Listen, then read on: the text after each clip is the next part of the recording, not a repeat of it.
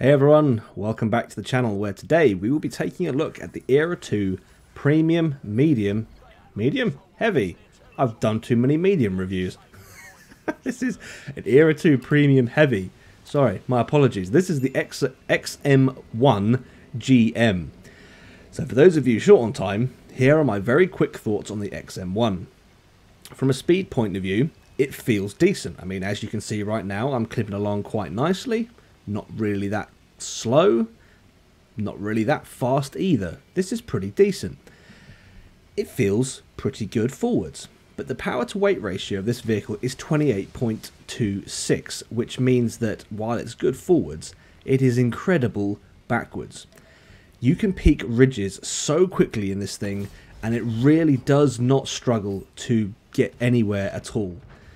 And when you combine the mobility of this thing with the 10 degrees of gun depression and a turret that has armor that seems to hold up pretty well, you've got yourself a decent hull down heavy.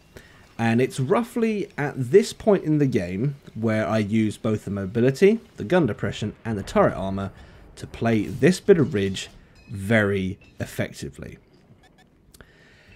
The XM1 also boasts the highest penetration for standard rounds for all the premium heavies that are currently in the game. It comes in at 421mm, which is pretty good. That is the best for all the premium heavies in the game as of now. Obviously, that might change in the future. We will see.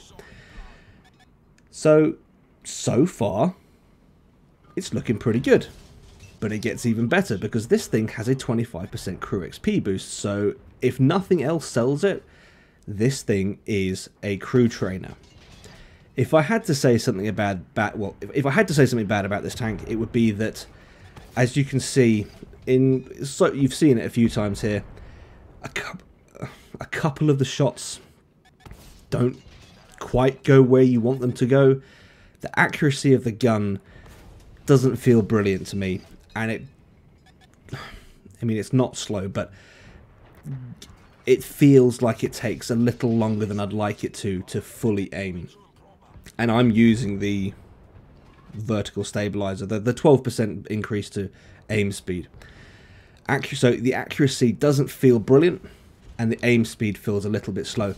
But that's about all I can say that's negative about this vehicle, because on the whole, it's a very good tank, and the base asking price is 12,900 gold, which in my opinion is pushing the ceiling a little for the higher end of what is acceptable to ask for a tank.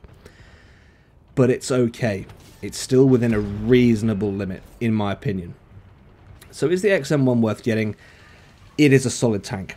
It is well balanced, and it's a crew trainer, and so I have personally bought it for those reasons. But of course, you guys can make your own call based on how you feel about the game right now.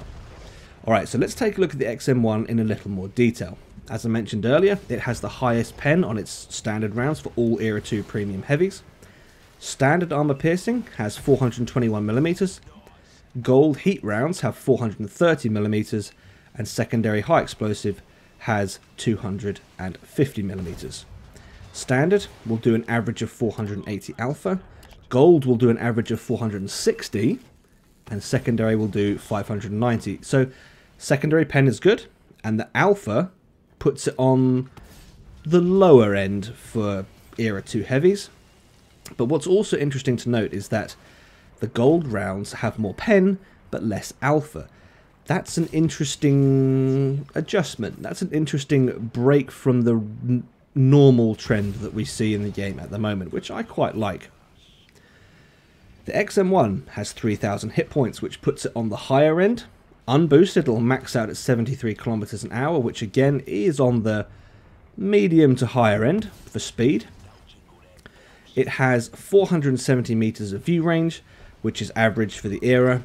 It has 468 meters of moving concealment and 437 meters of still concealment, which both of those values place it as the best concealed Era 2 premium heavy. You know, heavy tanks aren't known for their concealment, but if if those values are important to you, then this is the best concealed premium heavy in Era 2. So it's got that going for it as well. Finally, the stock, with no equipment or no crews or anything like that, the stock DPM is 3,600, which again is on the higher end for this era. So all in all, this is a good tank.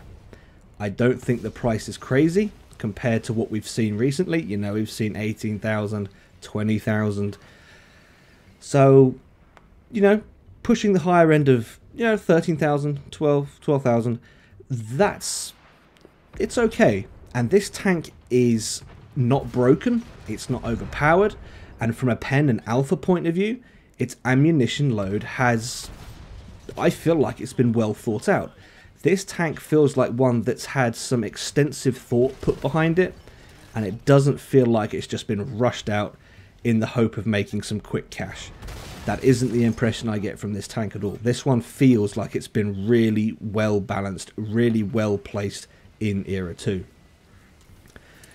So the economy stats, let's finish on with the economy stats here, and these to some extent do lend themselves, like I mentioned earlier. So it has a 50% silver boost, 10% tank XP boost, 4% free XP boost, and the one that you're likely to care about is the 25% crew XP boost. If nothing else sells this tank to you, then Wargaming are hoping that the crew boost will. I mean, to some extent it has for me, because typically crew trainers are they're mediums normally, and they're normally a unique vehicle or one that's difficult to get hold of.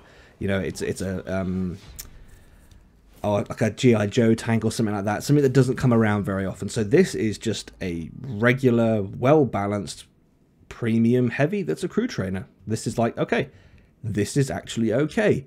I like this one. And I think that's what makes this tank more appealing to me. Well, it made it more appealing to me anyway. And that is the reason why I have got myself one. But that does not mean you guys need to get one. You guys make the decision based on how you feel the game is right now and how you want to support them financially. So I think this is a very well balanced tank. I think it fits very well into Era 2, and I think Wargaming have done a good job with this one. So I'll let you guys decide whether or not you pick one up. Alright folks, that is all I've got for this one. If you've enjoyed this video, please leave it a like, if not a dislike. Subscribe if you haven't already, and I'll see you in the next one.